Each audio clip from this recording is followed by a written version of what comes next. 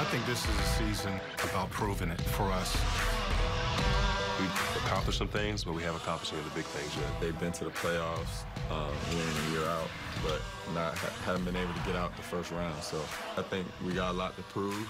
You know, until we kind of start knocking down some of those, some of those walls, we're always going to be just, put in a little box. People aren't really going to see what our true potential is. We came to be winners.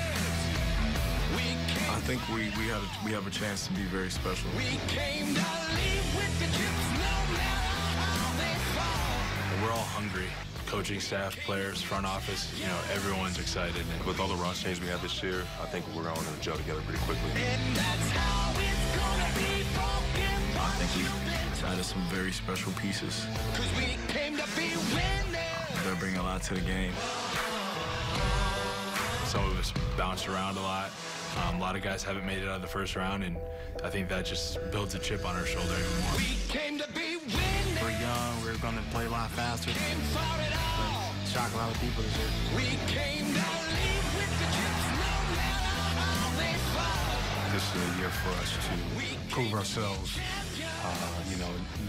not only as players, but as a team. And that's how it's gonna be broken.